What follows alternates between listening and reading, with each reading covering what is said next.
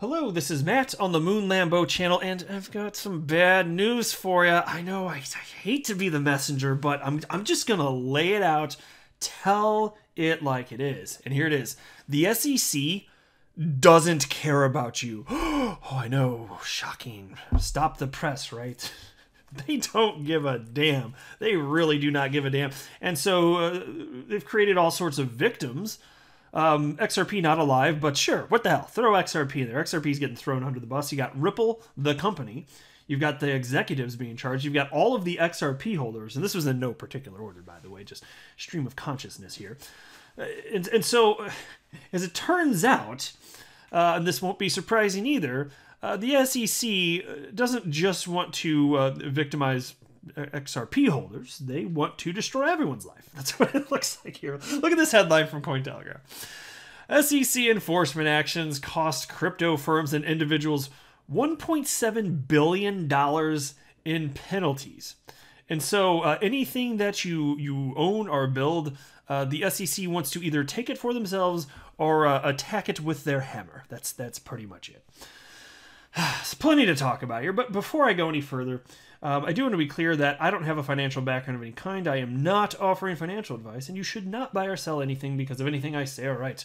I'm just an enthusiast making YouTube videos all up on the internet, damn it, about Ripple and XRP and crypto. And that's it. That's all that's going on. There's nothing else to see here, folks. Moving along. Also, I want to highlight this. Remember that petition I've been talking about? I mentioned it at least a couple times on the channel. Well, it's about to get sent to the new SEC chair, Gary Gensler. So here's a tweet from just a couple days ago from Crypto and Policy, which created this petition. We have over 17,000 signatures on our petition calling on SEC chair Gary Gensler to end the war on XRP, work with crypto holders on a new regulatory framework, and investigate Clayton and Hinman. It will be delivered on May 14th, 4 days from today. So from when it is now, as I'm recording this anyway, it's the 13th, right? I think it's the 13th. Yeah, it is the 13th. And so tomorrow it's going to be delivered. Although by the time I upload this, maybe it will technically be the 14th. I'll get it up as quick as I can. And so as I record this, there's still time to sign this damn thing, but probably by the time I get this uploaded, I'm guessing not. But this is amazing. Think about this. Several days ago, or 3 days ago, actually. Yeah, just 3 days ago. 17,000 signatures as I record this, 27,096 and counting, going on up. So a lot of people, that's why I even retweeted this thing earlier today on my Twitter account, just letting people know, hey, it's the deadline, so if you want to jump on in, go on ahead here. And so, but the cool thing is this actually is going to make it to Gary Gensler, where I think that he's going to promptly do nothing about it. That's my guess. I think he's going to absolutely do nothing about it. But I would love to be proven wrong on that. And so now let's talk about how the SEC just wants to ruin everyone's lives. Can we do that? That's going to make for a fun video. So into the Cointelegraph piece. The United States Securities and Exchange Commission was one of the top regulatory enforcers for cryptocurrency projects in the last 7 years, resulting in $1.77 billion in penalties.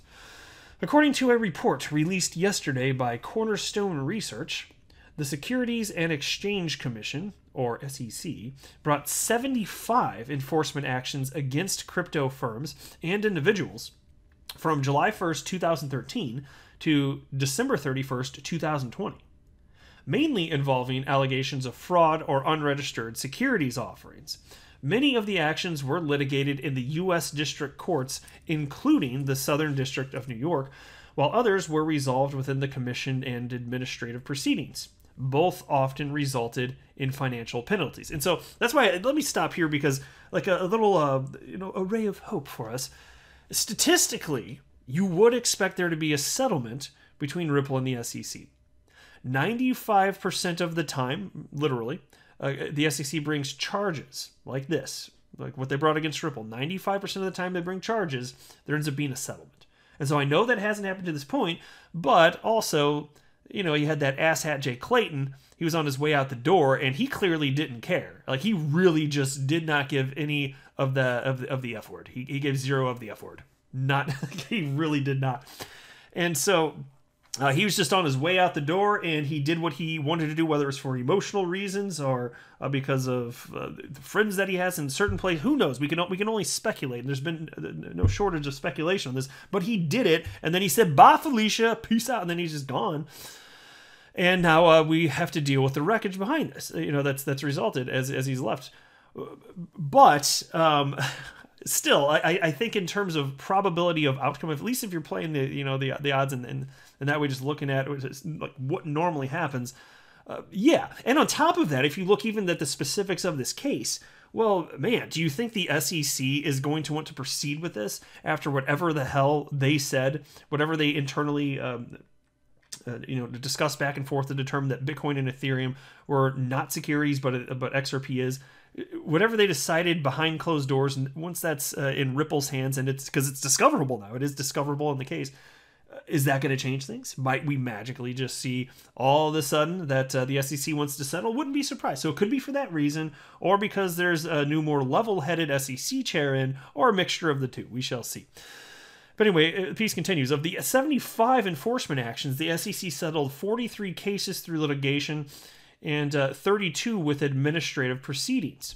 In addition, the regulatory body issued 19 trading suspension orders during the same 7-year period, 11 of which the SEC issued from the second quarter of 2017 to Q1 2018 during the initial coin offering boom. Now, aside from suspension orders, the report states that more than half of the enforcement actions, 39 cases, on alleged unregistered securities offerings were focused on ICOs. That shouldn't be a surprise. And look, a lot of those were legitimately money grabs. So coming in and stopping that nonsense, I think in a general sense, we'd probably tend to agree that that's a good thing. I'm not saying that this should be the Wild West and there should be no regulation, but what I am saying is that the SEC's inaction has resulted in more Wild West action than there otherwise would be. Not even just that. Because they started moving on the ICO stuff, but perhaps even more important big picture than that, actually certainly more important big picture than that, is just the fact that all the innovation surrounding what's happening in the world of crypto and blockchain, like, you're going to be pushing that outside of the United States. And there are bright minds around the world, but there's been a lot of activity in the United States, and you're just going to push it outside of the country there, and you're going to slow stuff down because it's more crap that humans have to deal with. So to some degree, you would slow stuff down anyway. So I don't know. It's just one of those things that really burns my biscuits, guys. But anyway, since the 1940s, the SEC has used the Howey test to determine whether certain assets qualify as investment contracts and are considered securities. Many consider the SEC's 2017 DAO report, in which it said that digital assets could meet this standard, as one of the most significant moments for crypto regulations in the United States. Cornerstone Research Vice President Abe Chernin hinted that the changing landscape in the crypto space, as well as the Biden administration, may lead to fewer cases of alleged fraud and instead provide clarity in a regulatory framework for crypto. Yeah, well, one would hope. It's just too bad that Ripple was one of the early participants, I guess in a sense, at least in this case it's bad, because Ripple was there before all of this clarity that we're hoping for in the future ended up existing. So, absolutely, I still want regulatory clarity. It's just unfortunate that Ripple's one of the many that has to suffer through all this nonsense for everybody else to get to enjoy that benefit. It's just too bad, but that's life. I get it. I'm a big boy. I understand this stuff. Anyway, in April, lawmakers confirmed Gary Gensler as the new SEC chair, and Janet Yellen has already assumed the role of Treasury Secretary. And so look, it's not just Ripple that's been under attack, but Ripple, they are the largest target in crypto that the SEC has ever gone after. This is the biggest non-fraud case that the SEC has ever brought against anyone, crypto or not, in decades. That could not be more clear. And so this will set precedent. If when this is all said and done, like, say we don't get regulatory clarity for the entire space, at least XRP, you can't go after Ripple and XRP a second time, so it will have clarity, but it will set additional precedent. And as I'm hoping, at least if there's settlement, at least that precedent would be in favor of the side of just people building in the crypto space in general, but still, you really need to solve the problem by providing sufficient regulatory clarity rather than people not knowing exactly what they're legally allowed to do or what the path forward is, and then tiptoeing along and then hoping they don't get sued by the SEC one day. So there we are. That's the world we live in, though. So just SEC making a bunch of victims, not caring. It looks like a power grab to me. It looks like a money grab to me. That's just how I feel. I don't feel personally that the SEC has protected me as an XRP holder. Do you believe that the SEC has protected you as an XRP holder? I mean, you could find humans that believe that, and they're such fringe. Like, those are anecdotal incidents. There's like, we can count them on one hand, right? There's almost no human on the planet that thinks that the SEC is protecting them. That's an XRP holder. There's just it doesn't. It effectively doesn't exist. And so there we are. Let me know what you think in the comments section below, but I'll wrap up here. I am not a financial advisor. Do not buy or sell anything because of anything I say or write. That would be a very, very, very bad idea. Until next time, to the moon, Lambo.